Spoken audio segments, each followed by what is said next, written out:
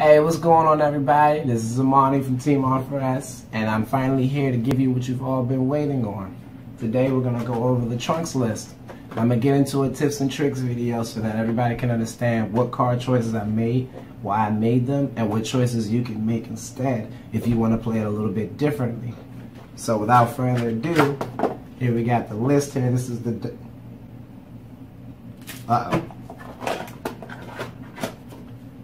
Sorry, wrong deck box.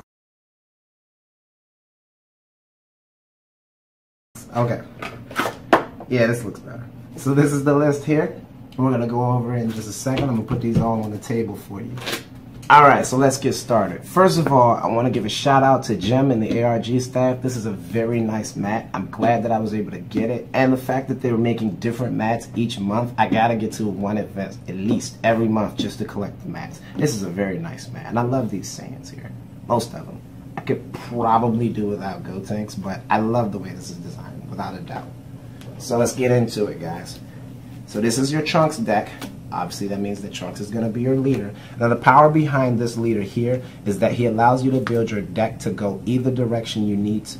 You can be the aggressor in the game and play and deal a lot of early game damage, push your opponent into place, deny some resources, and still be able to get a strong finish. Or you can play a slower control matchup. The important thing is that when you're using this deck, you want to make sure that the pace is under your control. If you're going to play control, don't let your opponent push you out of control. If you're going to play aggressively, don't let your opponent take over the aggro. Control the flow of the game as much as you can and make sure that your opponent is playing against you, not the other way around. For people that don't know, he says once per turn, whenever you combo with a card that has an energy cost of 2 or more, that'll be up here in the top corner, you draw a card. It's a very simple effect. It's not all that broken. He's not tier 1, best deck in format. He's probably like a tier 2, 2.5, in my personal opinion. But it gets the job done. It lets you to control the tempo. On the other side, he does the exact same thing.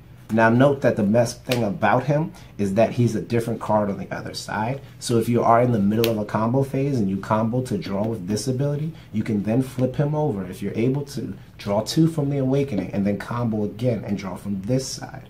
So it's important to note that you can really generate a massive tempo swing when you're able to awaken in the same turn that you're pressing aggression. So keep that in mind when you're playing, because that's going to be a very strong move for you. I do it a lot, and it'll turn your hand sometimes from 3, 4, 5 cards to 9, 10 plus. That's where you're really able to make those in-game pushes. So first thing I want to start off with, always start off with the core. And in this game, even if you're playing aggro, even if you're playing control, you're going to have the same core in this build. That's going to start you off with the cards that let you draw when you play in the early game. That's going to be your Boo. Obviously, your Piccolo is going to be Quartz, your 10k boost. 4 of Goku and 4 of Android 19. When you're playing aggro and aggro matchups, especially matchups where your opponent is taking life, like Goku Black or Vegeta, something that you can push aggressively, you're trying to turn off their ability. You don't want Black ramping, you don't want Vegeta critting. 19 becomes the star in that matchup because that forces your opponent to take his eyes off of pressuring your leader, Vegeta's case mostly, and put their eyes on 19. Since in most cases the Vegeta early game starts off with either a Majin Buu of their own or in most cases a Bulma, it's not really strong enough to push 19, and then in the most cases again their 2-drop generally is objection, and so it becomes difficult for their characters to secure a kill on 19, but they can't have it stay there and draw more cards. If 19 draws 2 cards, it immediately became twice its value. So they gotta put the pressure on it, and they'll generally use their leader to do it. That way, Vegeta takes his critical off of your leader and pushes damage into 19, and it allows you to extend your time before you have to worry about being denied of your resources. In every other matchup, however, it's generally the 4 of the Goku that you want to be looking for. These are auto keeps in my hand, Buu and Goku, because they are automatic draw 1s. You don't require anything other than the mana and the card. And so when you do it, they become replacement effects. Goku in particular can also be aggressive if you need his 10k to push damage on an early leader, but he also is unique for being able to combo and draw cards with your leader. And then he also is a Goku, so that's important for the super rare Trunks that you're going to try to use to close out games, that you have this guy either on board or in the graveyard.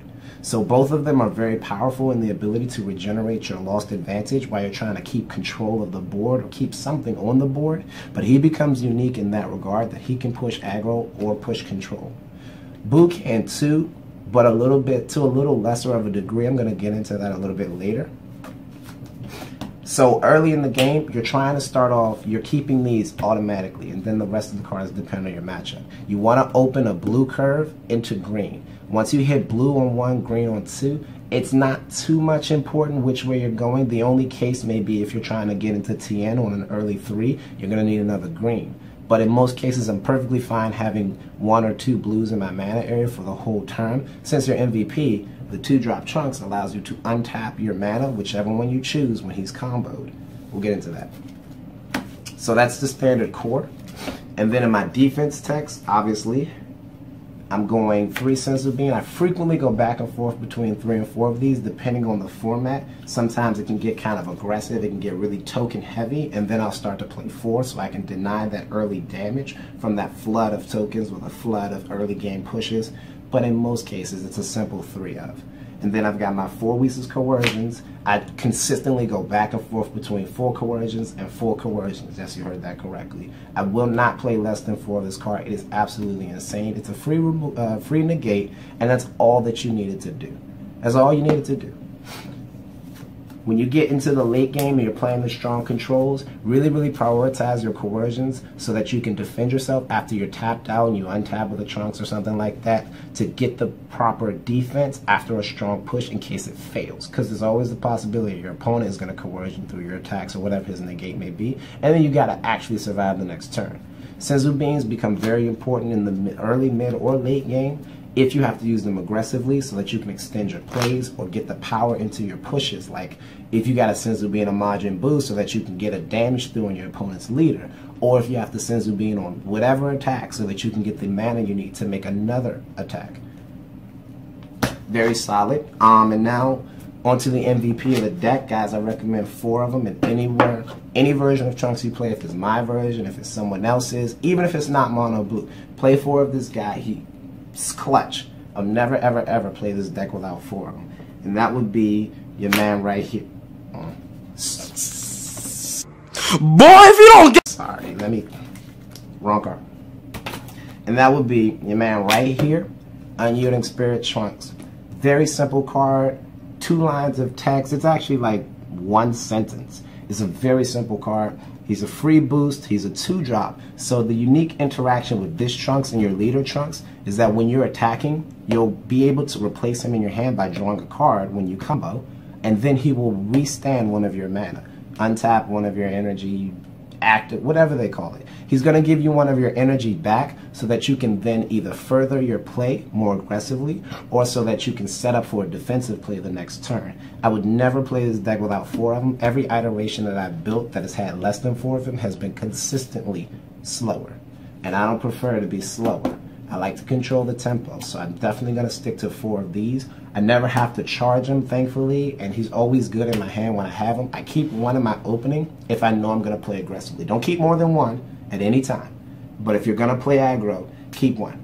And he's also very clutch in the 2 out of 2 times that I've had to go into sudden death in time. Thank you, Brendan Ackerson, for scooping me up 2-0 in round 3 and allowing these people to remember that I'm not better than you just because I sacked you in the top 8 of New Jersey. Clearly a better player than me. 4 Sailor Vegetas. Now we're moving into the mid-game. Now, at some point in this game, you're actually going to have to deal damage to win. So you want to make sure that your damage is valuable, and this gets about as valuable as it's going to get. 15k allows you to push any leader, unawakened or awakened, and the critical denies them the resource of drawing the card back. So eventually you're going to have to start dealing damage, and this is a good way to start it off. If you need to, he's a free boost as well. He also draws with your leader. It's very important that you're playing at least 4 Vegetas. It's kind of yucky when I cut this back, but every so often I've cut it to 3. It gets yucky. You have to have them for your 6-drop Trunks in order to finish the game. Either a Vegeta in the field or in the graveyard alongside Goku. We'll get into that later. But this is definitely a good card to have when you're ready to turn the tempo into aggro so that you can deal the damage you need to finish the game later. Now here in the other side of the mid game, it gets a little varied. I'm playing 2 Tien because you need a self-awakening card, number one. But I kind of like Tien because when you have results of training and you draw results of training after you're awakened, it literally does nothing except charge as a blue mana. And that could be any other blue card in the game if I just wanted a blue mana. So Tien kind of fits in as also being a character, and he's worth a 10k boost. It's a pretty difficult boost to pull off, costing 2, and it's not really convenient, but it is a 10k boost at least. Result of training is actually nothing. And so Tien also has a unique advantage that he's allowing you to deal some decent damage to the board.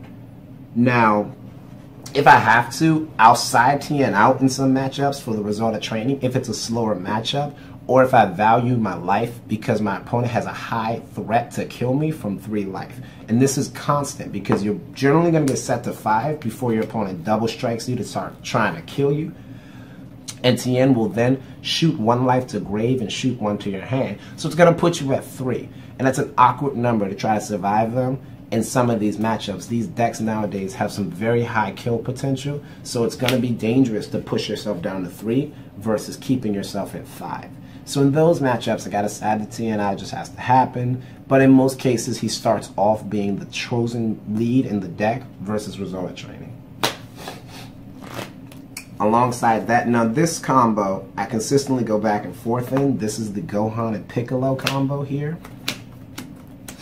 Now, normally I'm playing 3 Piccolo, 3 Gohan. Right now I have 2 Piccolo, 3 Gohan. I'm testing it in this version. I still kind of like 3 Piccolo, 3 Gohan more.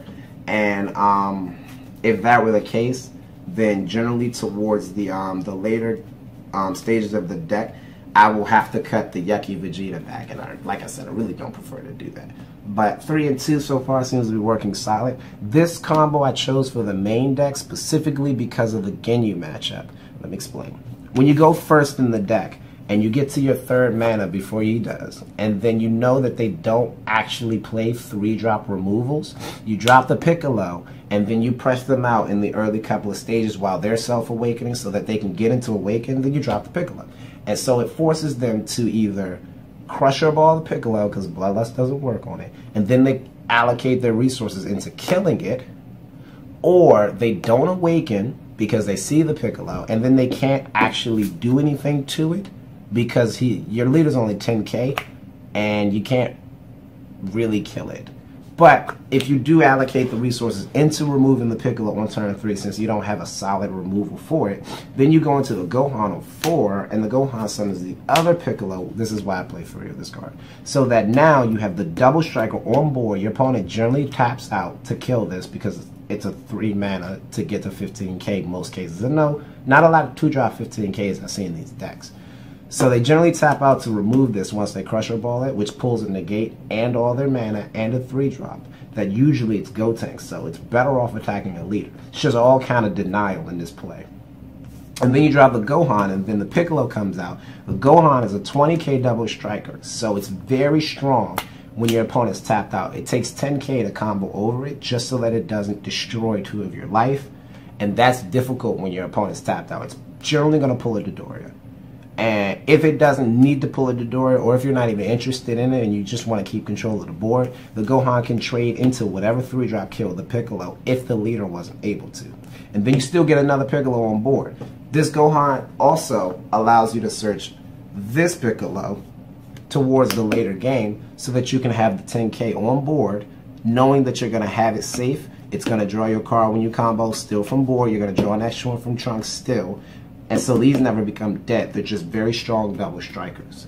And these are also important if you find yourself using the 7-drop Gohan, the super rare, so that you can evolve on top of it. I do that every so often too. I'm back and forth with it. It's not in my best of 1 deck. It's not in my current best of 3 deck, but I have done it before.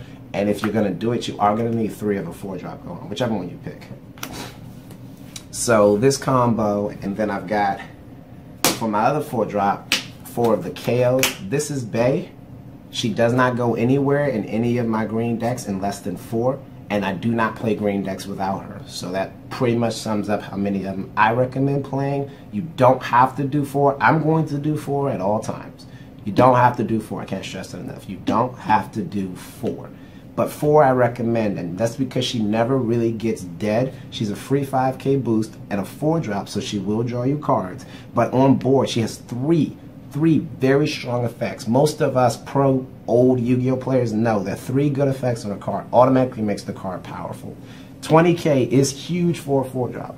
She does require a sacrifice. However, you can sacrifice her if it's that tight of a situation, but then she will destroy up to 5 entrance calls. That's all the tokens by default. That's Gotenks, and all of Gotenks' tokens. That's any 5-drop, any 4-drop with a 1-drop, any 3-drop with a 2-drop, 2 2-drops and a 1-drop, 5 1-drops. However you want to clear the board, she'll more than likely clear the board. When you're going back and forth on the trade phase, she's going to clear the board. And this is where you do your tempo shift. It's either here or it's here. Now, if you just let your opponent start off with control of the game because he thinks that he's in control and that's cute and all that, so he's going to start making these subpar plays to try to keep advantage, boom, and then you just steal it back from him. Now you have the critical on board, and now she's regenerating lost resources that you may have had to put out earlier to protect yourself or to further aggression, as she demands a response, because if not, she will crit your life and she will deny you those resources that you could be getting back. This is probably one of the strongest shifts into late game you're going to do, since between her and Vegeta or her and Gohan, you can effectively deny your opponent the ability to stay above 5 life. Or if they're self-awakened, you could just set them straight to 3 early on because she's hard to block. Or pull all their negates or all their counters. She's very hard to deal with. She demands a response, and that's why you play so many of her.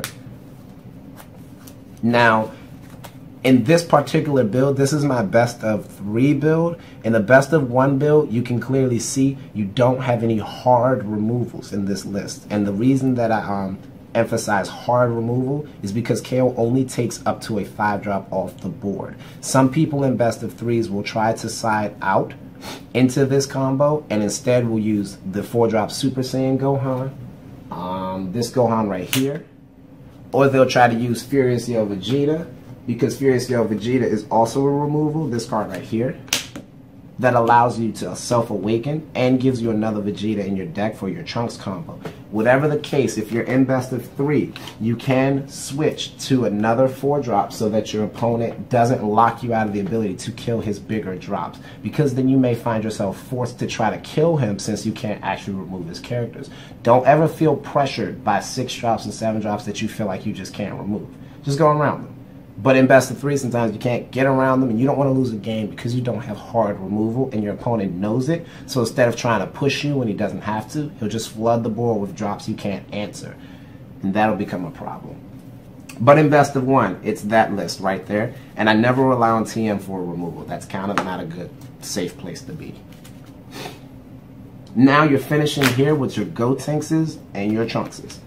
I play 4 of each of them because, as you notice, these are the last drops in my deck. It is not a whole lot of late game in here. They're actually the only 10k boosts that I play. Those and this kid here. You can count 10 if you want to, but if you have to combo with them, you're probably in a bad spot. These here, this is where you set up for the triple-double. And the triple-double is clearly from 5 life in the perfect world. You get a double strike to 3 and then a triple strike for a game. But in the non-perfect, then the commonly seen world, you're just going to have to triple strike your opponent because they're probably sitting at 4 or even 3. Gotenks from 3 generally will pull a removal. Guaranteed going to pull a removal, a negate, a counter. You have to block them. You don't want to go to 1 because this will be the deck where a card like Majin Buu or Android 19 will threaten lethal on you every time you see it. And then once I get 6 mana open, tap 1 for a Buu, swing, you gotta block that. Tap another 2 for 19, swing, you gotta block that. I'm drawing cards on every summon, tap 2 more, summon Goku, you gotta block that. Swing in, combo Trunks, untap, Senzu Bean, untap, now he's 20k, you still gotta block that. Tap 2 more, drop another one.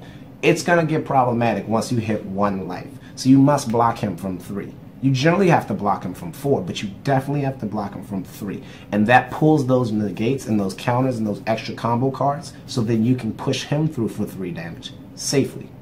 And he's probably the hardest card in this deck to fight against because he's an automatic 35k or 30k, depending on whether or not you get negated. But as soon as he goes sideways, his ability combos a blue card from the graveyard, no matter what the circumstance is. If he goes sideways and he gets hit by Enraged Gohan and he goes, psh, you still combo. If he gets hit by Coercion, you still combo. You must do the effect. He will combo a blue. You can either combo Piccolo for the draw 2 plus 10,000 if he sticks to the board. If he doesn't, combo the little Trunks from the graveyard for the plus 5,000, draw the card, untap the mana to stay safe on defense. Generally, this is a 6-drop, so you will be tapping out for it. It's okay to tap out for it. Like I said, even if you get negated, you will get that mana back. And that's how you finish it out. This is not a necessary 4 of. This I strongly recommend it for. You can cut a couple of these, like in one build, I was playing 3 of these, and I was playing 2 of the Super Saiyan Gohan. In another build, I was only playing 2 of these. I don't recommend 2 at any time. 3 is usually ideal. 4 is my preferred number. But do it how you want to. Stretch it out and just kind of see what fits you. Most of the time in opening hands, if my hand is already set up with the Buu or the Goku or whatever it is, I'll keep one of these in my opening hand because you are kind of strict on your blue cards. There's not a lot of blue cards you can afford to tap or to charge. I mean, let's just, you have these, and then you've got Vegeta, this guy, this card, these, and these. So out of these, I never want to charge a Buu. I mean, that's usually what I'm charging to summon. You never want to charge this. You just don't want to have to do that. You don't want to have to charge him. You don't want to have to charge any of your defense cards. So it usually comes down to these two. This is why I stress playing 4, because you kind of need him more often than just in the graveyard or on board. You're more than likely going to have to charge him some games to make the blue mana early. And then I always keep one of him in my hand if I have him for that exact same reason. So that's the deck. Those are my tips. This is a mid-range deck, if you will. It's a tempo deck, as Dusty accurately named it. It is designed to control the flow of the game. It is designed to keep the pace in your control, to keep your opponent on their toes, to constantly keep regenerating resources, spitting out cards onto the board. So your opponent not only has to answer your strong board, but also has to be concerned about the higher number of cards you consistently have in your hand and the high amount of kill potential, the high amount of threat your combos possess to their survival, essentially. So that's how it goes. In my opinion, it's a strong deck. It's not tier 1. It probably won't be tier 1. The leader just does not do that much, except when you utilize him, and then you might look like you're playing tier 1. But he's not tier 1. He's probably like a 2. But I like him so far. He's been known to be now my signature deck. It kind of, when you think of me, you think of Trunks, you think of Trunks, you think of me. But I didn't build it first, I'm pretty sure. But I do like using it. It's fun to me, and it's explosive.